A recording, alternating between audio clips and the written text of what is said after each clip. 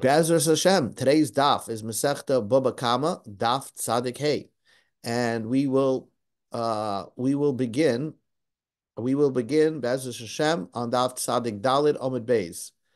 I'm just gonna, Yeah. yeah, Tzadik Dalid Omid Beis. This is where we're starting. About like one, two, three, 6 lines from the bottom. Tushma. We learned yesterday a very fascinating thing that if I'm going to bring up on Tzadik Dalid Omid Beis, and here we go. We learned that Hagazlonim, professional, professional Ponzi scheme people, okay? El Malvi Beris, let's say a Gazlan. They stole so much money. If you have somebody that stole so much money, so we want to make it easier for them to do tshuva. So in the days of Rebbe, there were Gazlanim who spent the whole career stealing from people. And they weren't going to do tshuva because they said it's impossible for us to do tshuva. So what they did was they said that they should go through the motions of giving back the item, and the person receiving it should not accept it, not accept it from him. Tell him that okay, it's okay, it's okay. And whoever accepts it from them and says, "Oh, thank you for returning the thing that you stole from me 10 years ago," Ein ruach chachamim noicha habeni. Chachamim don't like that. They because it makes it very difficult for somebody to do tshuva. I'm just going to quote over here, so you should know what the story is. Masa ba'adam echa shebikish lasas tshuva. There was this great ganef who wanted to do tshuva. Amalai ishtis, his wife said, "Reka, you empty one. Im ata oisa tshuva. If you're going to start doing tshuva, afila avnei einishalacha. You don't even own a belt. You've been stealing all your life." And this is the problem. The nimna v'lei asa tshuva. He never did tshuva. So, because he said it's impossible. Yeah, how could I return everything? Ba'isha Amru, they said at that moment, Hagazlonim, Shechziru, Ein Makabel Mem, Ein Ruach Chachamim Noichamenu. That they should go through the motions of returning and saying, "I'm sorry, and I want to give you back your money." But the people who were the victims should not accept it.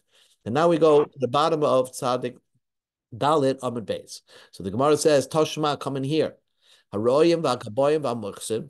You have shepherds who've been stealing all their lives, or gaboyim, or people in charge of the king to collect taxes. And muchsim is also like that. So these people are known ganovim. So the Brisa says, Tshuvasim kasha. It's hard for them to do tshuva. Umachzirin l'makirim, but they have to return the money to the people that they know that they stole from. So we see from there that they're supposed to return the money, not like the Rebbe said that they shouldn't have to return the money. Ein ruach chachamim noicha. And says the Gemara Amru, so the yeshiva answered this question. It's not a difficulty. Machzirim, the people who want to do tshuva, the ganovim that want to do tshuva, should make an attempt. They try to return it. Ve'ein mekabla mehem. The people should not accept it from them. So they go through the motions of I really want to return the money I stole from you. Then why do they have to return it? Why do they have to go through the motions? To show in heaven that they really want to do tshuva, but they just, it's too difficult, this tshuva, because they've been stealing all their lives. So the Gemara says, Yihachi, amai tshuvas and kasha. Why did the Brisa say tshuva is very difficult? They're not going to lose money. They're going to go to people, here is it, and the guy's not going to accept the money back. So it's not such a difficult tshuva. Look at the end of the Brisa. Which means if they don't know whose money they stole from so many different people, they don't remember. They should build, let's say, a park with the money. They should build like a reservoir where people have water fountain, etc. So it means that they're actually going to lose the money. It's not like they're going to be able to keep the money. So again, Rebbe said that the Ganav should keep the money that he stole. If he's a professional Ganav and it's difficult to do tshuva. And here the Brisa says they have to return the money. Ela Kasha, it's not difficult. Kan koidim takana, kan la'acha takana. Before the takana, yes, they had to return the money. And that's what this Brisa is talking about. La'acha takana, but after Rebbe said, there's too many ganovim, and people are not going to do tshuva, so he made the takana that the victim should not try to get their money back. They should be moichel the guy. Hashda Omer Rav Nachman said another statement. B'she'ein gezela kayemis. When the actual item that the guy stole, let's say he stole a necktie, and that's not there anymore, he still owes the money. So then you don't return it. Only then you don't return it. You're not supposed to accept it. Even you can say both prices are talking about after the takana, and both prices are talking about where a ganav does not have to return the money that he stole. Like kasha, and it's not difficult. This brisa says they should return the money that they stole. We go to Tzadik Aleph. Kan b'gezela kayames. When the actual item that you stole is still around, you stole a piece of jewelry and it's still around, you should return that piece of jewelry. But if you stole something and the actual item you stole is not around, so Chachamim made it very easy for a professional ganav to do tshuva, and he says he should go through the motions as if he wants to do tshuva, but then the victim should not accept the money. Kan b'she'ein gezela kayamis. When there's no gezela around, when the actual item that you stole, then you don't have to really return it. Says the Gemara Avnet the gezela kayamasi. The story of Rebbe was when this guy wanted to do tshuva, and he says, "I'm going to return everything that I stole." His wife said, "If you're going to start that, your gartel, the belt that you have on your suit, is not even yours. So what are you returning for?" So, and that's how the takana was made. So even when the gezela is kayames, you don't have to return it. And so my avne, not that he was returning, he stole the gartel. The may avne, it's the value of the gartel. That was the question. He wanted to even return the belt that he bought in a store from Geneva money on this. So basically, the Gemara just established when the item that you stole is still around, you have to return it. When the item that you stole is not around, then you don't have to return it. Says the Gemara, whenever the gezela is still around, then you still have to return it. We learned in a Mishnah about a beam. Guy stole a beam. He stole from a lumber yard a beam. The gezela kayamasi. The gezela, it never loses it. He stole a beam. What did he do with it? Utnan. We learned in the Mishnah al hamarish hagazel shabana babira. If you take a beam and you built it into a house, you return. He doesn't have to return the beam itself, but he could pay the value of the beam that he stole to make it easier for the person to do tshuva. But the question is, since the beam is still around, you should be required to knock the house down and return the beam. So why did we say no? It's even though the gezela is still around, you don't have to return the beam. You can return the money. And says the Gemara, Shani Hosam, it's very different. The kaven, the ika, pseida, the bira, shavi rabbanan kedelesa. Since you're knocking a house down, you're knocking a building down, so the rabbanan considered it as if the beam is not there. In other words, we look at it that yes, true, the beam physically, you can see the beam in the building that you built, but since it's difficult to to demolish a building to return one piece of wood, so Rabbanan considered it as if it's not a gezela kayamas, and really you shouldn't even have to return money because with in gezela kayamas you don't have to return anything. But since you can still see it, so you should return the money. It's like the in-between game. Again, we just finished something fascinating over here where Chachamim tried to make it so easy for somebody who is a professional ganav. He stole from the whole town, and he wants to do tshuva. If he goes to do tshuva and the item that he stole is not around anymore, and he just wants to pay people back from the losses that he caused them, the people should not accept the money. They should say, it's okay, we'll meichel you on that. That was the kana of Rebbe. It's a fascinating thing. We care about every Jew. Gozel parable beres v'yada. The rabbis taught. Hagozel rochel. A guy steals a sheep, ugzaza, and then sheared the wool off the sheep. Para. He stole a cow. The Yolda gave birth. So now what happened was he stole a sheep. It grew here, and then he shaved off the wool. The para um, the para gave got pregnant while it was stolen and then gave birth. So now you have the cow that you stole plus the baby, or you have the sheep that you stole plus plus the plus the plus the plus the sharings, plus the wool. So you have to return everything. Shalom oisiv v'skizisel v'svladasel divrei meir. Rameir holds shinoi is not koina, and therefore the cow, the child, the wool, everything has to be returned to the original owner, the person that you stole from. Rabbi Yehuda says gezer lechayzeres beineha. The item that you stole, you return as is, but not the, it seems, not the wool and not the baby. You just make an estimation and you pay money. So let's see what's going on over here. So the Gemara is now going to examine each of the Tanoim's opinion. Rameir had the opinion: you steal a cow, it became pregnant while it was in the hands of the ganif, and then gave birth. Rameir says that baby with the original cow has to be returned to the original owner. So the Gemara says, my time with the Rameir. What is the source reason of Rameir? Either you say it never left the original owner's possession, because shinui, any change in the animal, still remains the original owner's. That's what shini b'm kaima oimid. There's no such a thing. Shini is not kaina, and therefore it's the original owner who benefits from the baby that comes out of the cow. Dilma, maybe, but alma, you'll say shinu kaina.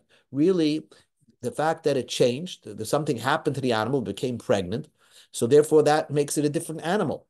And therefore the child, the baby, should really belong to the ganef. We're punishing putting a penalty on the ganef, so he shouldn't be able to choite and niskar, be a sinner and now walk away with a profit. So we don't want that to happen. What's the difference? If it went down in value. If you went down in value, so then if Shinoi is not koina, just return the animal. Let's say the animal suddenly got cancer, whatever. It lost a lot of weight. So according to the first opinion, if Rameh were whole, just return the animal that you stole. But if you hold Shinoi is koina, so therefore then the person would have to pay kishas gzela. It was a healthy animal when you stole, and therefore pay a healthy animal the value of a healthy animal. Toshba, come in here. Gazel behema beискina. If a person stole an animal and it got old, avoda beiskinu, or slaves that got old. Mishalim kishas gzela. You pay the animal. You pay the animal at the time that you stole it. You pay the eved at the time that you stole it. So that is the opinion of the Tana Kamma. Meir says, "Ba'avodim, if you steal a slave and it got old, you stole it when it was 40, and now it's 50. You could say, you can say, keep your slave back, because it's not really stolen, because a slave is like stealing land. You can't really steal land. So really it remains the original owner. The ilu behema, but the animal, since it changed, it got older, it's a different animal than you stole. Kishas agzela, you have to pay the value of the animal at the time that you stole it, because obviously, since it got older, it's a different animal. So it must be Rab Meir holds Shina Koina. If you want to say Savar Rab Meir Shina Bim Koima, if you want to say that Rab Meir holds Shina, there's Shina is remains its original owner. Shina is not Koina. I feel a behemoth. So then, with an animal, also Rab Meir should agree. You could say to the original owner, "Here's your animal back. It's 10 years older."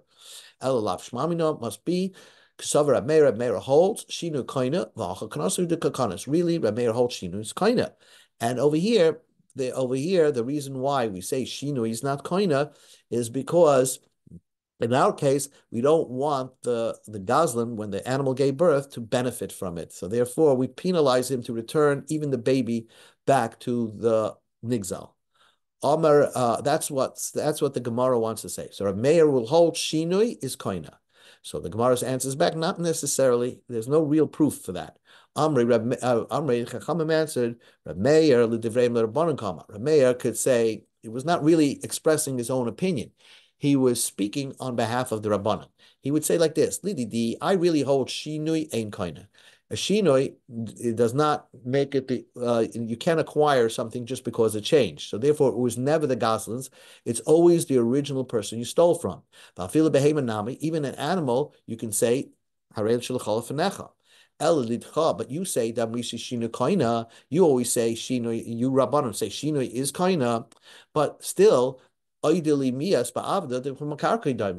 agree with me that when you steal a slave, since a slave has the characteristics of like stealing real estate, which is not it's not really considered stolen, so therefore it remains its original owners, and therefore by just like by an evet, just like by animal, you can say haresh l'chal f'necha, you can say haresh l'chal f'necha. Here's it back, even if you steal a slave and it got older. The karka ain't an exelis. Rabbanan said, "Loy avde kimetaltali dami." Not true. Avdi is like stealing a watch. When you steal an evet, it's like stealing a movable item, and therefore, if there's a shinui in the evet, so then it becomes the possession of the ganef, and the ganef has to pay the mei gezela at the time at the price that it was when he stole it. Okay, so now again, what we're trying to prove, what is the opinion of Rabbi Meir? Does Rabbi Meir hold Shinoi is koina or Shinoi is not koina? So Tashma, come in here. Litzboya loy odam. A man gave his, let's say, wool to a dyer. He told him, I want you to dye it red. Utzvay shachar, and he dyed it black. Shachar, he gave him instruction to dye it black. Utzvay odam, and he dyed it red. Rameir says, so the guy messed up his wool. Nice and like they made samurai. All you have to give him back is the price of wool that doesn't have dye in it. The made samurai in. You have to give him the wool, the value of the wool, yes. The made samurai b'shif chayloi, but the price of the wool with now that it's a painted wool, it's probably worth more. You don't have to pay him back that. The isal kedaitach shavra meir shinu enu koina. If you hold shino, he's not koina. So when that guy messed up and started dyeing it another color, so whose benefit is it? It's the person that gave the wool to the dyer. It's still his wool. And therefore, to make samra b'shivcha. Now that you have a wool that has a dye in it, it's worth more than just a plain piece of wool. So when when you have to pay the guy back for messing up the instructions, you should pay him a dyed piece of wool, the price of a dyed piece of wool, not the price of a regular piece of wool. So it must be, the Gemara concludes, whenever a change in the item happens, so the one that has it now acquires the item.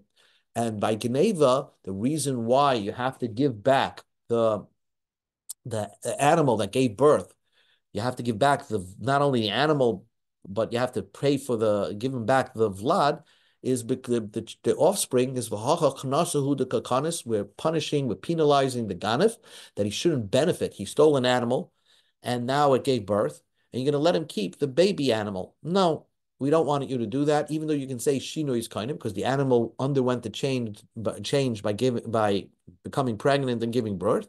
But we don't want the Ganav to benefit from it. Shma mina, that's the proof. The Gemara continues. Ikedi Amrei, others say, we don't have that kind of a question, if that's the opinion of Rameir.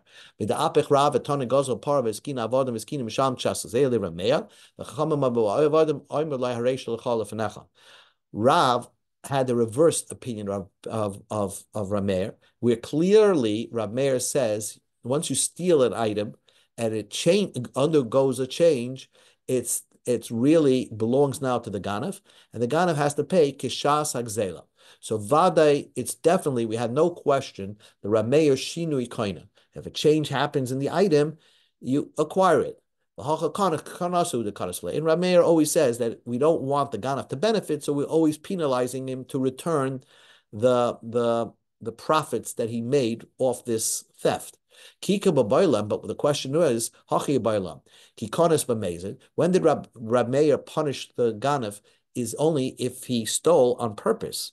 Ava b'shoigig loikonis. But if by accident somebody bought stolen property, and he benefited from that stolen property by appreciating it, do we punish him as well? Do we penalize him as well? Since it's b'shoigig. Even b'shoigig, Ramea would also penalize the guy since you have in your possessions a stolen item.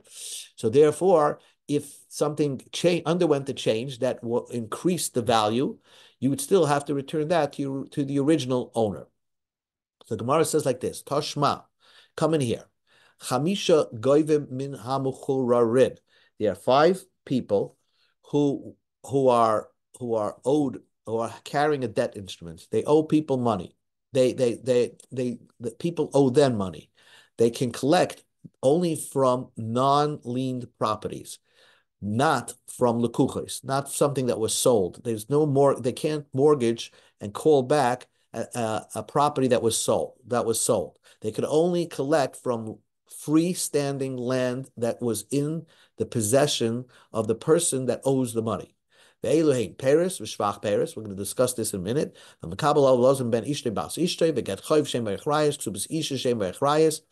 So first of all, we establish this is the brisa, right? And now we're going to establish man shamat leidam rechrayis lav toisayfi Reb Meir.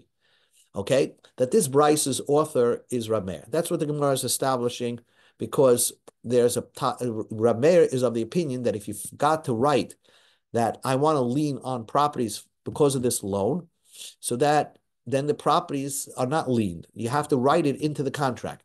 It's not a mistake if it's left out. So basically what the Gemara established is that this brisa, the author of the brisa is Reb Meir. Now, ukutani, Paris v'shvach Paris. That Paris and shvach Paris you can collect from. It means that you have to pay it back. The person who owes you this the increase in the Paris, in the profits, he has to pay that back. Shvach Paris heichidami. What's the case? Kegoin. This is the example. Shegozo soda mechavera. Man stole a field from his friend, umachori la'acher v'hishbich, and he sold it to somebody else, and that other guy put improvements on that field. Now, the person that had his field stolen from it, he's collected back his field. So he took it from the person. He took back his field from the person that bought it. Now that person that bought it goes back to the Ganav and says, "Give me my money back. Plus, I want you to give me money back for the improvements that I did on the property."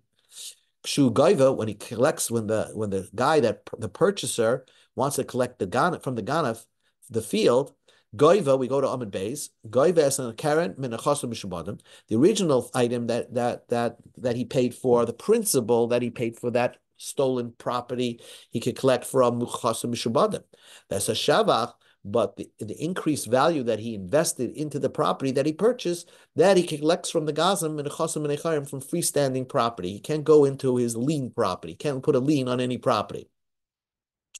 So what does it mean? The asa bal ara v'shakal ara v'shivchei. It means the person that purchased the land is coming to take the land and its subsequent improvements. My love, aren't we talking about ba'amaretz? We're dealing here with a guy who didn't know it was stolen, or he thought that when land is stolen and you buy it, you can keep it. The loyoda the kakan exels and ain't exels. He doesn't know about land if it's stolen or not stolen. All he knows is that maybe even if it is stolen, it becomes mine, the purchaser. So he made a whole mistake by purchasing this piece of land. And nevertheless, we punish the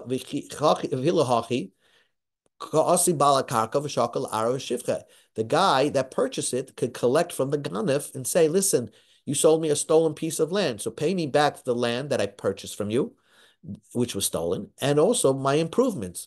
So shma mina b'shoigig nami kanes. So therefore we see that even if there was a mistake that somebody invested into the property, still the ganav is liable and has to take responsibility for those shvachim, from those improvements.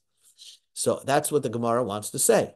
The Gemara says, "Amri no, loy not so, b'lekeach talmid chacham b'yoda." It's talking about the person who purchased it is a smart talmid chacham, and he knows that this was stolen. That if it's stolen, then the Ganef is going to have to pay back his improvements. So it's not really a good proof. But let's see over here, and we're going to have a fantastic proof. Tashma, a guy gives a piece of wool to a dyer. Litzbaboy Edem, utzvoy shacha. Shacha, utzvoy Edem. He gave him instructions to dye it red, he dyed it black. Black, he dyed it red. So the dyer messed up. Rameir says, Noisun loy demate samray. The guy has to pay the price of the wool. But that's it. He pays the guy back. Here's the value of wool undyed. The made samra in, he pays the value of the wool undyed, the made samra v'shivchay, but he doesn't have to pay back the value of a piece of wool with paint on it.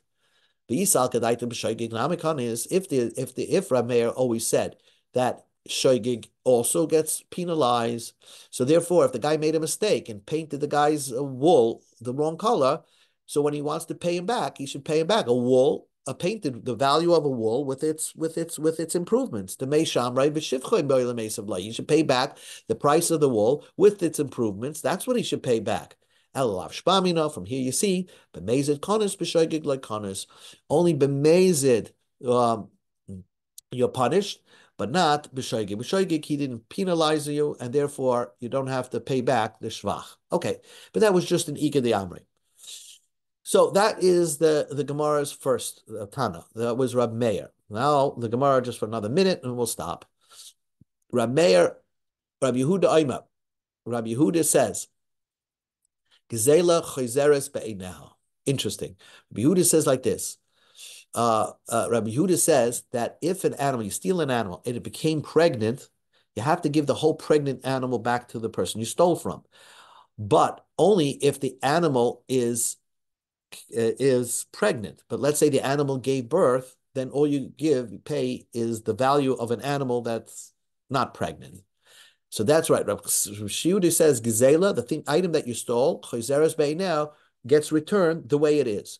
Rab Shimon says, Ryan Oise Kihili He Shuma Esloy Bekesef. You have to pay the value of what you stole. It's not clear of what Rab Shimon is trying to say. My benayu, Rab Zvid, B'Shavach Shabagazela Kamipalge. Rab Yehuda Sava the Nigzel Hava, Rab Shimon Sava the Gazlan Hava. Beautiful. Rabbi Shimon, and this is where we'll stop. Rab Shimon holds that if an animal became pregnant after it was stolen, man stole an animal and it became pregnant, who benefits from that pregnancy animal? Rab Shimon says it belongs to the ganef, and therefore shinui is kind of all the way, even a light shinui that the animal is now a little heavier because it's pregnant, and therefore all the ganef has to do is write a check to the person he stole for an unpregnated animal. Rabbi Yehuda says no. If it's still the original animal and it did not get birth, and this is the improvements that's connected to the item that you stole, it's still considered a pregnant. It's still the animal that you stole, but it's just a little heavier. So there, he holds that this pregnancy belongs to the nigzal. So you have to return the original animal to the nigzal. Okay, we're going to stop right over here. Well, thank you. Go ahead. Just to finish off this sugya, Rav Papa said that both the Kuli Alma, everybody agrees, Shavach Sha'al Gabe Egzela, the improvements that's on the item that you stole, the Gazlan have it. That belongs to the Gazlan. So if the item became pregnant, it really belongs to the person that you stole from. So what's the argument? They're arguing whether the Gazlan or the Nigzal gets the whole thing, half, a third, or a quarter. Rabbi Yehuda says, Shavach Shabagabe Exela Kula the Gazlan have. If the animal became pregnant, let's say, it all belongs to the Gazlan. 100% it belongs to the Gazlan, and that's it. Rabbi Shimon says, not so fast. If the animal became pregnant, only he takes only the value of half, a third, or a quarter. That's what the Gazlan takes. But the other part of it, the other half or the other quarter, other 3/4, belongs to the Nigzal. And we view it as if you hired the Gazlan to get the animal pregnant, which really it remains the profits of that pregnancy still will benefit the Nigzal. So that is the way Rav Papa learned. Tanan, we learned in the Mishnah. Gozel parav and abra eslevi yolda. If you stole a cow and it became pregnant and it gave birth, rachel v'nitana eslevi gezaza. Let's say you stole a sheep and then it grew wool and you shared it. Mishalem kashas exel, you pay the value of the sheep at the time that you stole, or the cow at the time that you stole. So let's observe this. You stole a cow, then it became pregnant by the goslin, and then it gave birth. According to Reb Meir, by the way, you have to give the child with the cow back to the nigzal. But let's see what it says here. Here it says pay the value of a cow at the time that you stole it. Yolda ain, only if it gave birth, then you pay it. Lo yolda, but if it did not give birth, if it was still pregnant, hadrabin, and then you have to return the cow back to the nigzal. Bishlam Rav Zidam Shevach Shal Gabazay the nigzal have, who that the benefit that's on the gzel itself belongs to the nigzal. So you could say that the author of this price is Rabbi Yehuda. Hamani, Rabbi Yehuda he. That the author of this price of this Mishnah is, this Mishnah is Rabbi Yehuda. El Rapapa Dama the Gazlan Haba, the Broadman says no, that always belongs to the Gazlan. How money? Who could this vice be? Loy Rabbi Yehuda, Loy Rabbi Shimon. Rabbi Papa said everybody Shabach Shal Gabe Agzela belongs to the Gazlan, and here it says it belongs to the Nigzal. So who would be the author of this Mishnah? Papa says who adin afilad lo yolda nami kishas gzelu hu demishalim. Really, if it didn't give birth, you would still pay the value of a cow at the time that you stole it. You don't the fact that the cow became pregnant, even before it gave birth, still belongs to the Gazlan. Right? Why did the Mishnah say that only if it gave birth, it belongs to the Gazlan? Why even before it gave birth, it belongs to the Gazlan? I didn't have Reisha Yolda since the beginning of the Mishnah talks about it gave birth. It's not mean Sefer Yolda. That's why the end of the Mishnah talks about a situation where it gave birth. But who it did this part V'Yolda, according to Rab Zvid, is as if it didn't. It's not necessarily that's what causes that you pay Shas Gzela. The fact that it got pregnant, that's enough to pay Kshas Gezela. Tanya Kavos Rapapa, we learned the Brisa, exactly what Rapapa opinion of Rab Shimon. Rabbi Yehuda says, Shavach Shava Galbe Gezela belongs to the Gazlan, 100%. Shimon says, no, the Gazlan and the Nigzal split it. The Gazlan has to view it as if he is being paid to get this animal pregnant, but some of the profits of that pregnancy of the animal belongs to the nigzal. So either you'll get half, a third, or a quarter. Okay, we'll stop over here.